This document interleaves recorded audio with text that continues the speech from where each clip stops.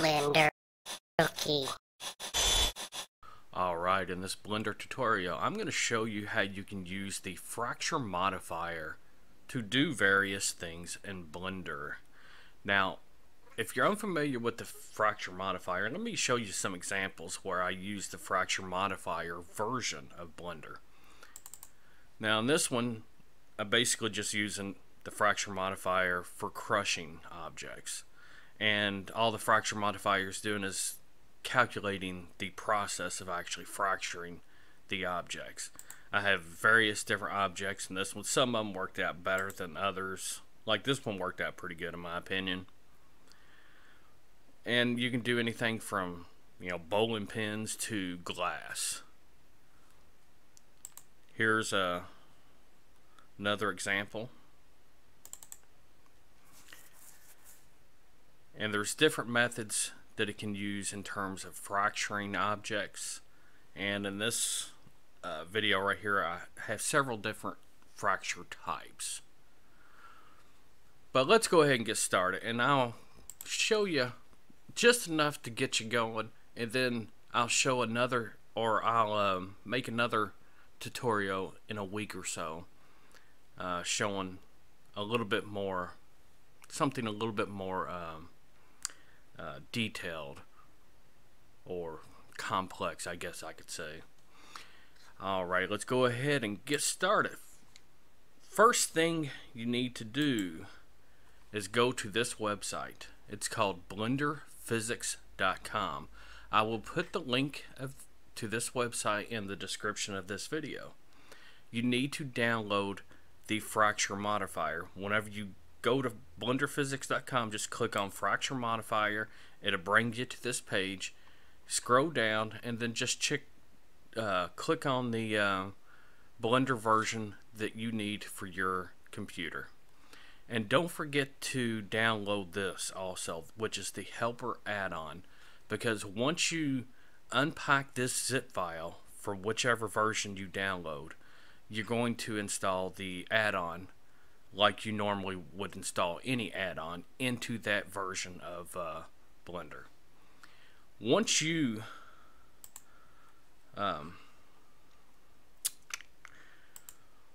unpack the fracture modifier version of Blender, you will see something like this, and it's a standalone program, which means it doesn't install. It just unpacks into a folder like this, and then you just double click on it on blender.exe to open it up.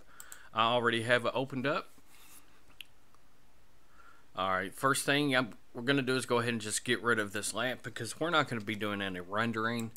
So we'll just clean up the scene a little bit, and we'll hide this camera.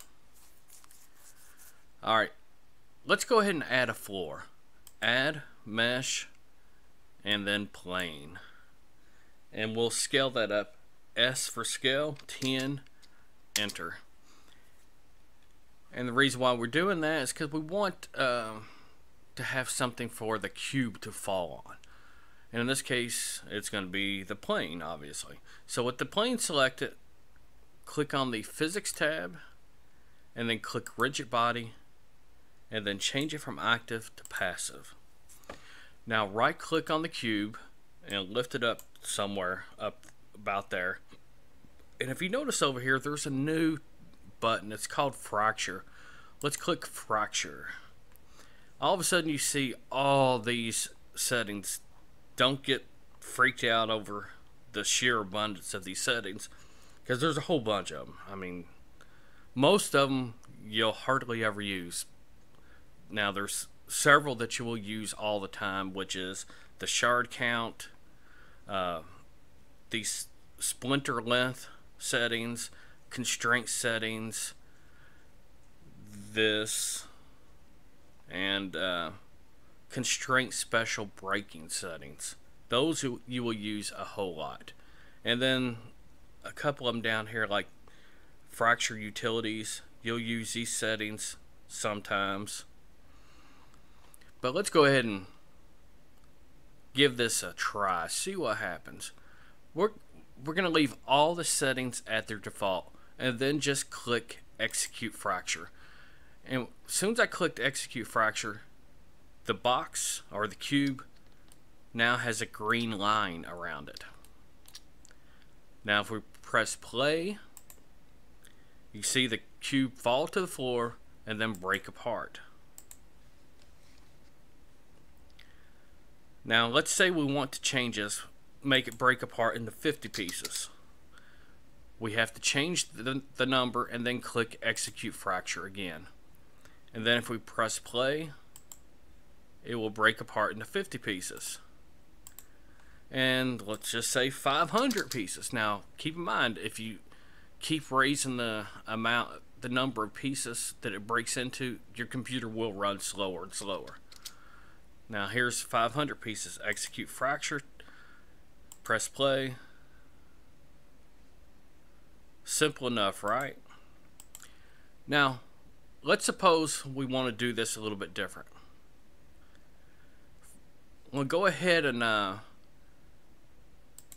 turn off the fracture settings for that. Turn off the rigid body settings. Now let's modify this cube.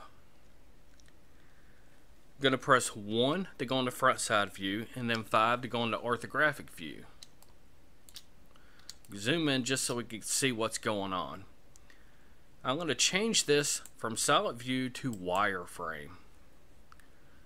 And then over here in the modifiers, click on the modifier icon, add modifier, and then go to solidify. And then just drag the thickness until it's about there. And then click apply. So now, I mean, you have it's hollow in the middle, then it's got walls on all 6 sides. So let's do that with the fracture modifier and see how it changes things. So with the cube selected, click on the physics tab, go to fracture. We'll keep everything set at the default settings, click execute fracture, and then press play. See here? It broke apart just like it's supposed to, but with the cube hollow on the inside. And let's up the number of pieces. Let's say 500 pieces. Execute fracture. Now it could take a few seconds whenever you click execute fracture, depending on how fast your computer is. And then I'm going to press play. Kind of shattered more, like it was brittle. But there's nothing holding this cube together. It's literally just like, I could bring it down to just above the floor so that whenever it falls and hits the floor, it's hitting relatively gently, but yet it still breaks apart because there's nothing holding it together. Now what would we use to hold that together? Well, obviously we would use something called constraints. Down here in the fracture constraint settings, we want to click on use constraints. Now if I click play, you would think it would hold together, and it does. Now let's raise it up just a little bit so it hits the ground a little bit harder. Press play. Still holding together. Let's raise it up just a little bit higher.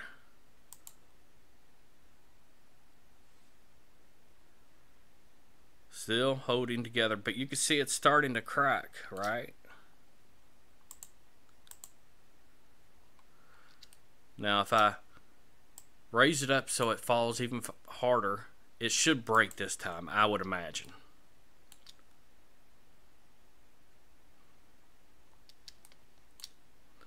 Yeah, it's close enough, but you see what I mean.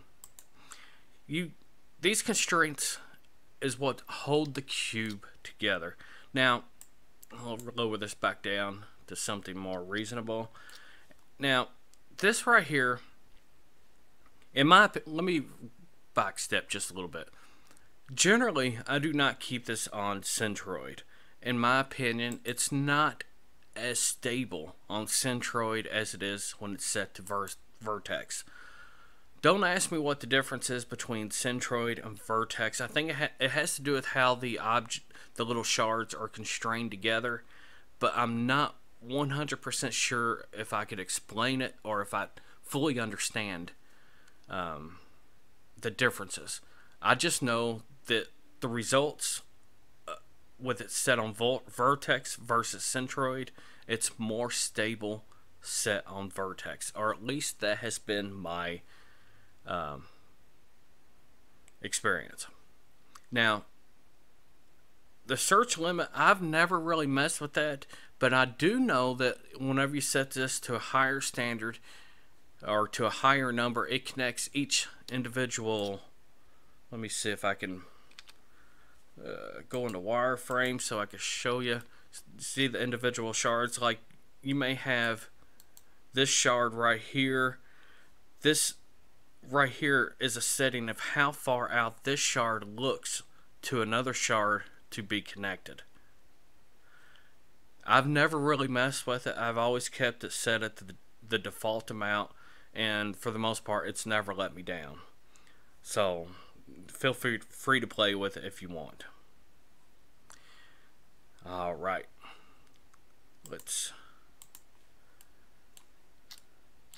you have other settings also, which, you know, mass, that's another big one. Now I'm going to go ahead and change this to 100, and the cube should fall completely apart. Well, it didn't fall completely apart, but it definitely made a difference.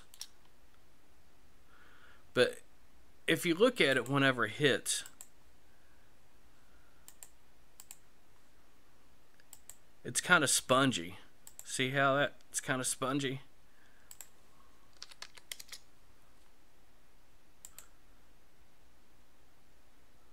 It kind of compresses and then settles.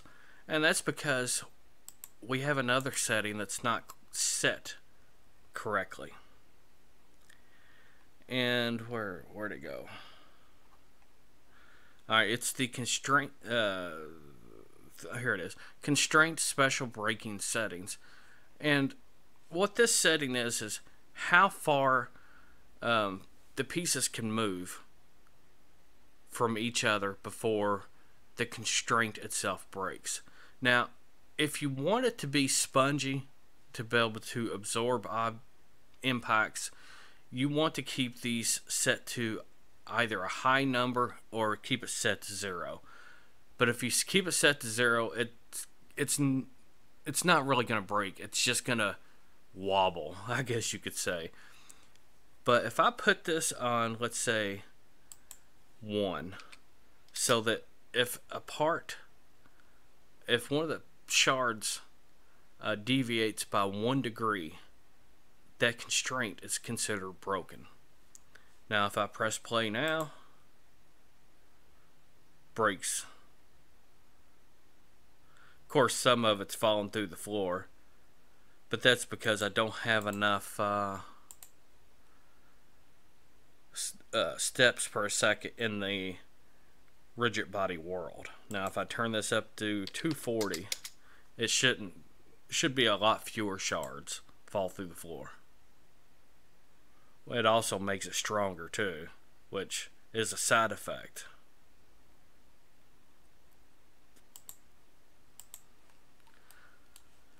Alright, let's go back to the fracture settings. I'm going to go ahead and change this back to 50 just so it calculates quicker. Click execute fracture.